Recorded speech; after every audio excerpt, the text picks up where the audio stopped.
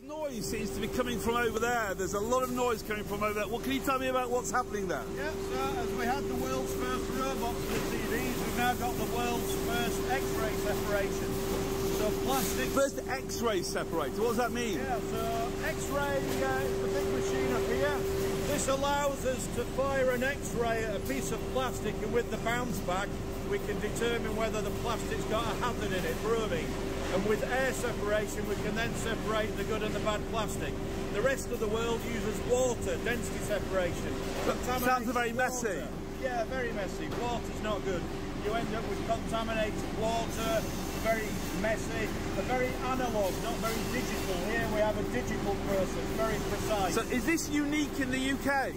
Not just in the UK, but actually in the world. We're the only company in the world to have a dedicated TV facility with robots, X-ray for the plastics all under one roof. Can you just show us briefly how it works? The TV plastics we grade, we've got the older CRT television plastic, different type of polymer, and we've got flat panel plastic. So we go through onto the conveyor and we shred that down to a uniform size, up the conveyor, shred it down, and then out comes the shredded material then at the back of the line.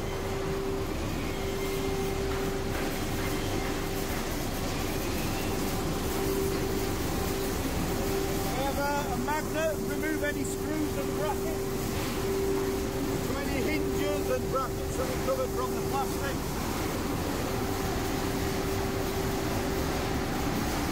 Up the conveyor, 2 orange vertices, a shaker table, spreads out, we shred and learn, and then we go into the X-ray separation.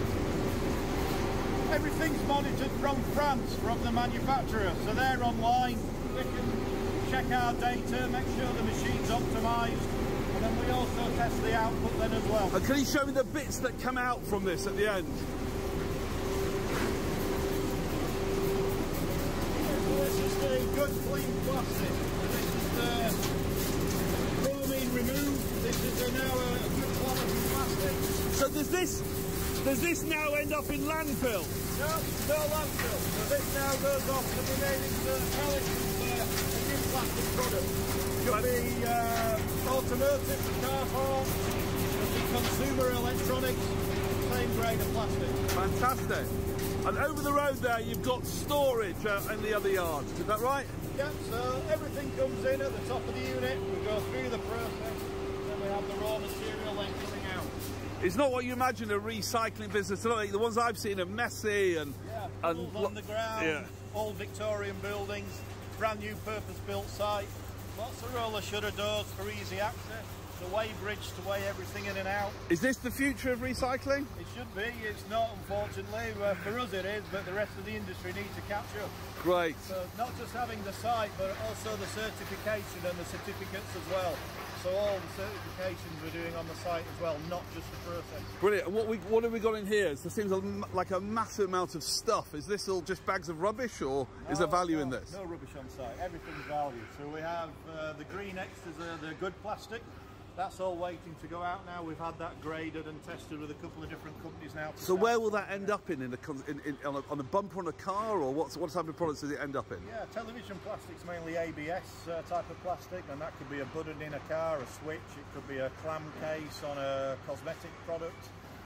Everywhere ABS is very sort of strong plastics. There's lots of applications for the plastic.